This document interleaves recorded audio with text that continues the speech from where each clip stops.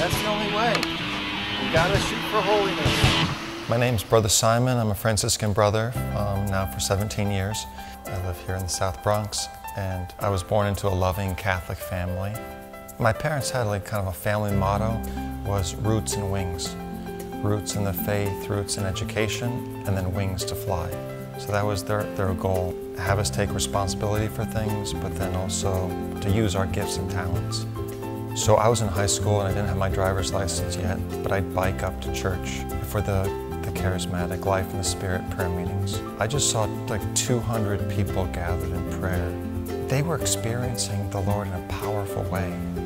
So in high school, all those dynamics were filling my life. There was a college I found in North Carolina that offered a camping major, like teaching people to camp. And so initially that's where I was going to go to college. That summer I was working at a Christian camp.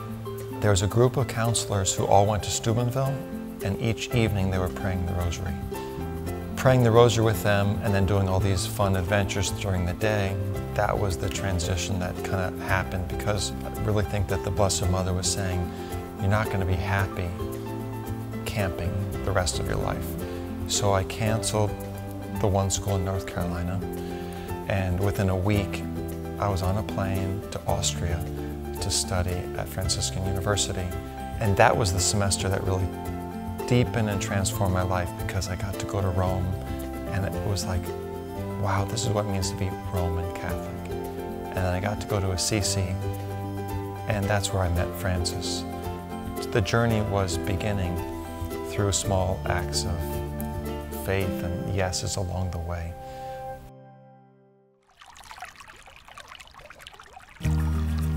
There's a desire in all of us to be fulfilled, that deep desire to have meaning in our lives. And it's true as a Franciscan religious brother as well.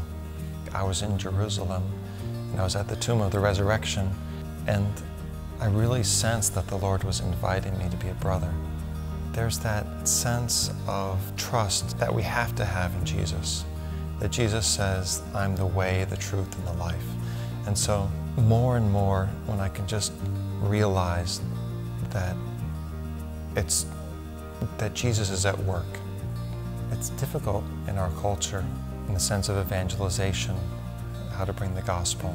It's difficult as well when you're face to face with the men at the homeless shelter or those in our neighborhood who seem like they have hopeless situations.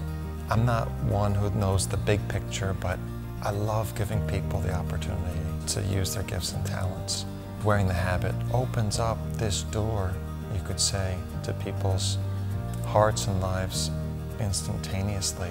I'll stop a skateboarder on the road, we'll talk about something, and then I'll lay down on the road and he'll do a skateboard trick over me.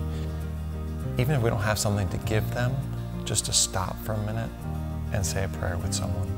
You know, just acknowledging, you know, that they're there and that they're important.